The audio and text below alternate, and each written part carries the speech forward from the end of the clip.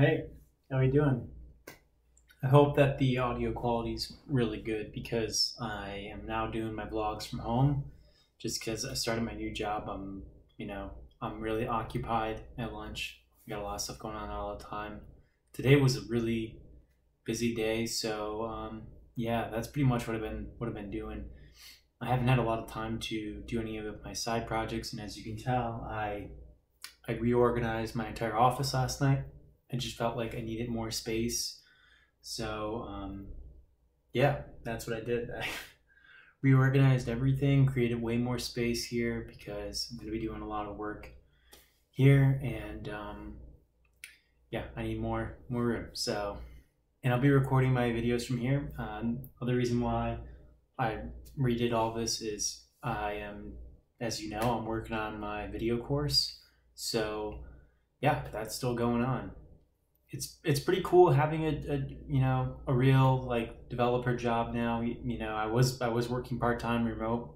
I guess it wasn't part-time, it was real. It felt part-time, but I was working full-time remote. But it just wasn't at the level that I'm at right now. I would say this is like a very serious professional developer environment that I'm working in. So that's really exciting. It's really cool. The code base that I'm working with is huge, and it's just like anything else now. It's you got to take it one day at a time, one step at a time, and work through little problems and try and try and find areas where you can be productive in what you can do.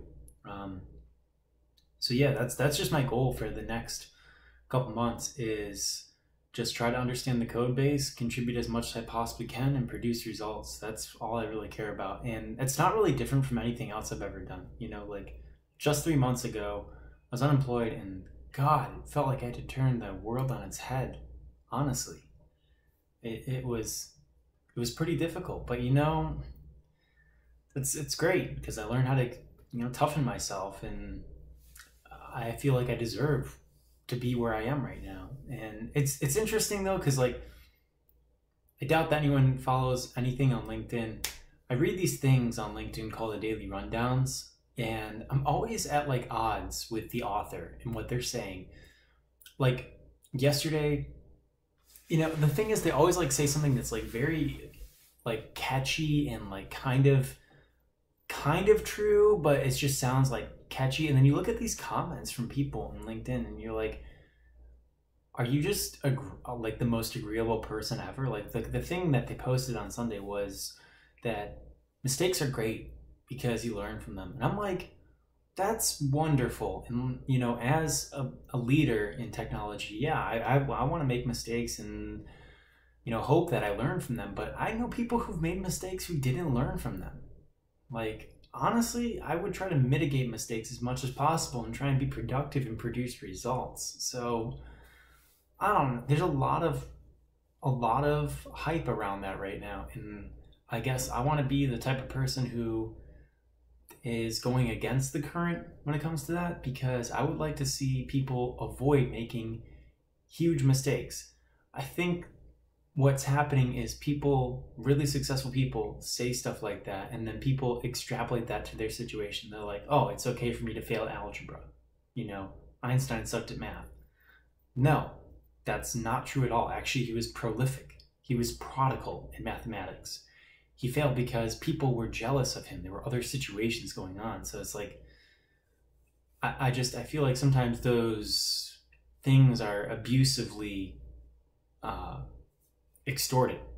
And so I think it's kind of like, maybe, if you're going to say stuff like that, like you really should look into why a person failed. I think that is actually a very good lesson. There's a lot of people who have failed, and you can learn, you can see what they did, why they failed, and how they got better, and apply that to your situation so you don't have to fail as many times.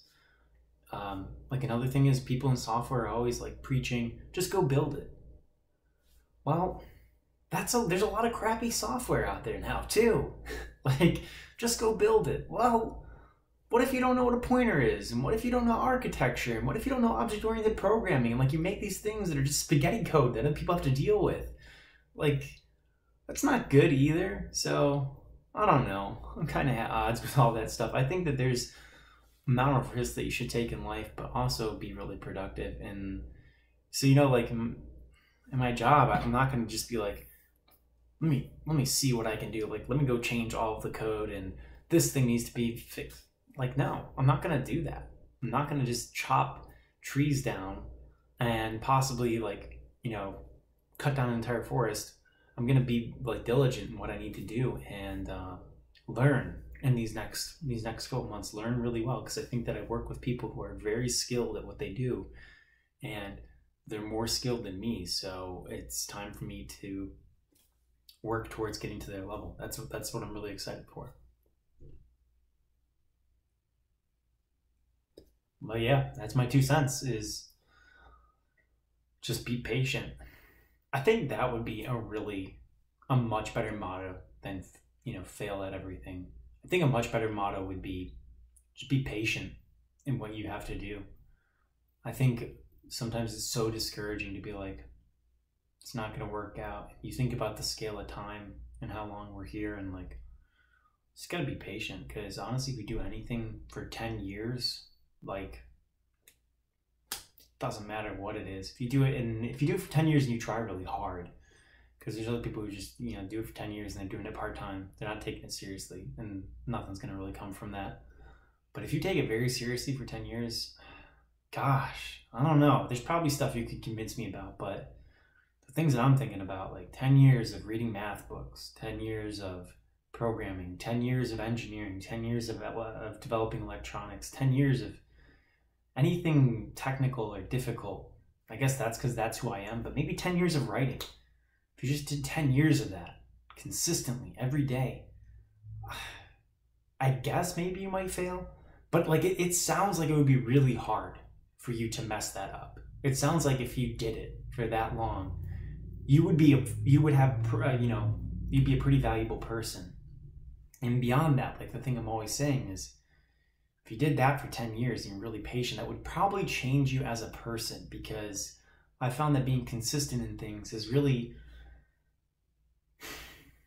forced me to become a type of person that, like, just plays out in my life weirdly. Like, I'm very weirdly consistent about coming home, taking care of my dishes, helping my girlfriend make dinner, making food for the week.